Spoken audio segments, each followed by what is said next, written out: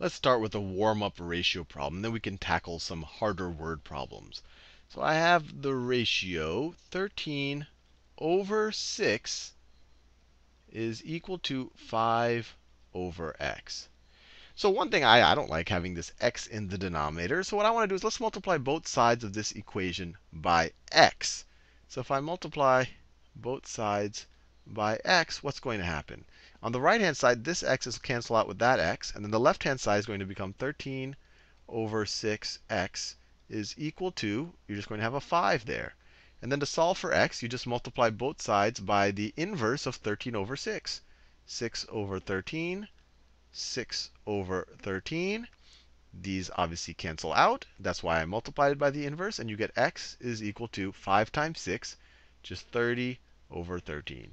Now, one way that you might see this done, it's kind of skipping a step, is called cross multiplying.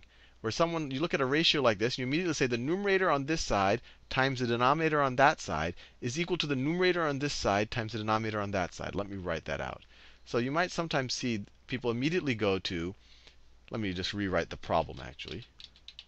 So the original problem was 13 over 6 is equal to 5 over x. You might sometimes immediately see someone go to 13 times x. 13 times x is equal to 5 times 6. And it might look like magic. How does that work? Why does that make sense? And really, all they're doing to get to this point is they're simultaneously multiplying both sides of the equation by both denominators. Let me show you what I mean. If I multiply both sides of this equation by 6 and an x, what's going to happen?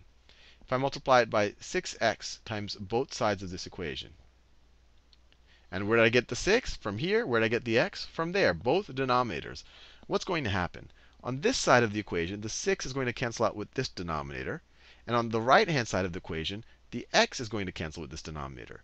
So you're going to be left with 13 times x is equal to 5 times 6. So nothing fancy there. You're just multiplying by the denominators of both sides of the equation. And it looks like you're cross multiplying. 13x is equal to 5 times 6. And then from here, of course, you divide both sides by 13. You get x is equal to 30 over 13.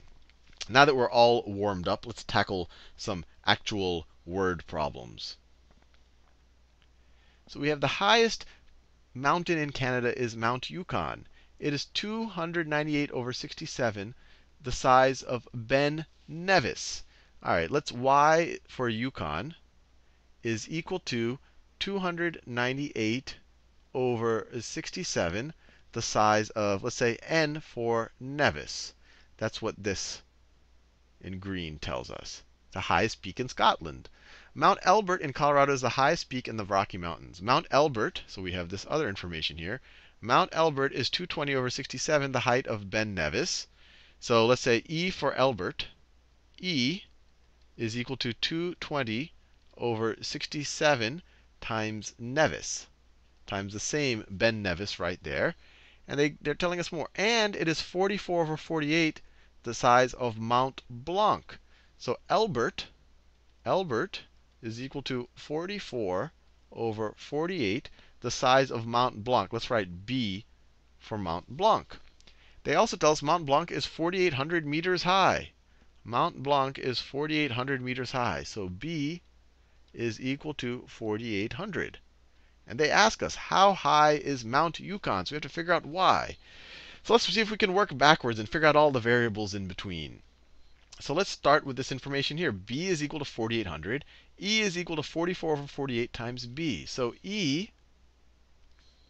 Elbert is equal to 44 over 48 times Mont Blanc, which is 4,800 meters. Now, if you divide that by 48, 4,800 divided by 48 is 100. So Elbert is 44 times 100 meters high. So it's equal to 4,400 meters. Fair enough. Now we can use this information and substitute it over here. We get Elbert, which is 4,400 meters high, is equal to 220 over 67 times Ben Nevis, right? N for Nevis. To solve for Nevis, we multiply both sides by the inverse of this coefficient right here. So we multiply both sides by 67 over 220.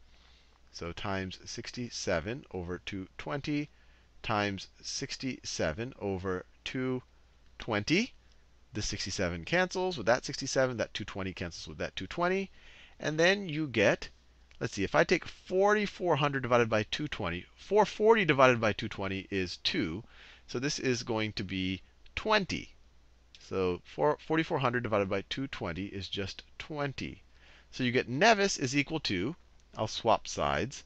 So Ben Nevis is equal to 67 times 20 meters. And now that's like what, 1,340 meters. So is that right? Well, let's leave it like that because we could actually it looks like that 67 is useful. So I'm going to leave Nevis as 67 times 20 meters and substitute it right there. So Yukon, I'll just go down here so I have more real estate there. Yukon is equal to 298 over 67 times the height of Nevis. Nevis is 67 times 20. So times 67 times 20. Well, I could divide 67 by 67, and I get Yukon is 298 times 20 meters. So Yukon is equal to 298 times 20. And what is that equal to? That is equal to, we could just, let's see, that's 2 times 298 is going to be 396. 390, oh, sorry, it's going to be 596. 596 this is almost 300, so it should be close to 600, right? This is 2 less than 300, so this should be 4 less than 300. And then I have a 0 here, so it's going to be 5,960 meters. And we are done. Let's do one more of these word problems. All right. At a large high school, it is estimated that 2 out of every 3 students have a cell phone. And 1 in 5 of all students have a cell phone that is 1 year old or less. All right, so let's think about it. Let's say that x is equal to the total number of students. The total number of students. This first line, 2 out of 3 students have a cell phone. So we could say that 2/3 x have cell phone. Have a cell phone. That's what that green statement tells us. And then that purple statement, 1 in 5 of all students have a cell phone that is 1 year old or less. So 1/5 x have less than 1/5 year cell phone. Cell phone. So they want to know, out of the students who own a cell phone, so out of this, that's our denominator. So let me write that down. That is our denominator. So out of the students who have a cell phone, that's right there, they want to know what proportion owns a phone that is more than 1 year old. So how many students have a cell phone that is more than 1 year old? Well, we could take the total number that have a cell phone, which is 2/3 x. 2/3 of all the students have a cell phone. We can subtract out all of the students have a new cell phone, of a cell phone that is less than 1 year. Remember, they're saying more than 1 year here. So we want to subtract out all of the students with the new cell phone, minus 1/5 x. And you will then have the proportion of students who have this right here. This is right here. This is have greater than 1/5 year cell phone. They have a phone, but it's more than 1/5 years old. This is all of them that have a cell phone. We subtract out the new ones. So this is essentially all of the people who have an older than 1 year old cell phone. So to solve this, we just subtract the fractions. So this is just going to be, let's see, over 2/3 is the same thing as 10 over 15. That's 2/3. Minus 1 over 5 is the same thing as 3 over 15. X, which is equal to 10 minus 3 is 7 over 15x, is the total proportion of students. That's this orange. What proportion owns a phone that is more than 1 year old? It's 7 over 15x. That's an actual number.